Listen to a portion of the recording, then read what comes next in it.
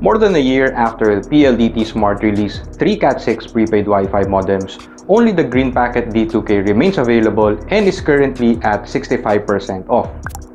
This modem has been the most overlooked out of the three since the Boost Even and the Evolution modems are dual band compared to the single band D2K, with the Boost Even Cat6 even having antenna ports.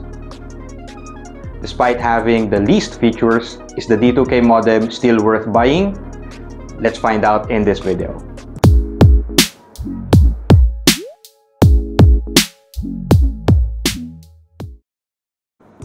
One thing unique about the D2K modem is its design. Some might mistake it as a Bluetooth speaker or maybe even a humidifier. Other than that, it offers no advantage over the other Cat6 modems of the PLDT Smart.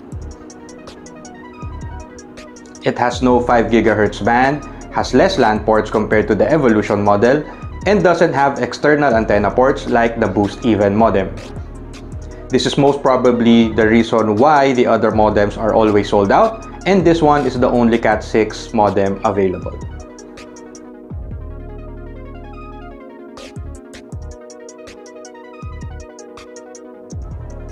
In terms of speed, given the same playing field, it basically performs the same as with the other two modems.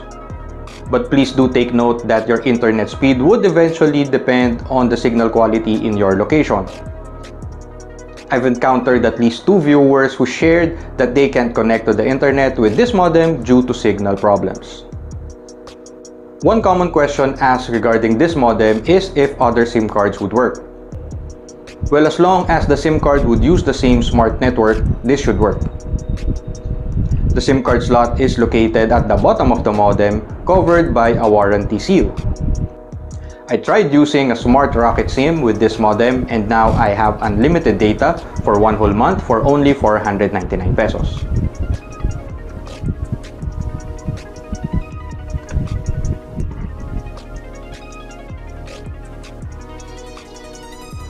My initial speed test gave me 12 Mbps download speed and around 6 Mbps upload speed.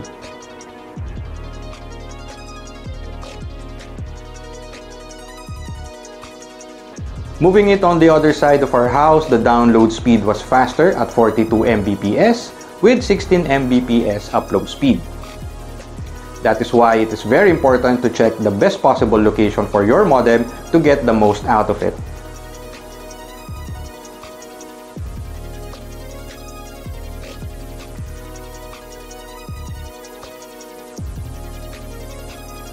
In terms of admin access to control the frequency bands, I already saw a preview of the full admin access plus open line of this modem, so we'll just have to wait for some tutorials in YouTube or maybe a paid service. On the other hand, there are several tutorials for the Boost Even Cat6, and you can even buy an open line unit online with admin access.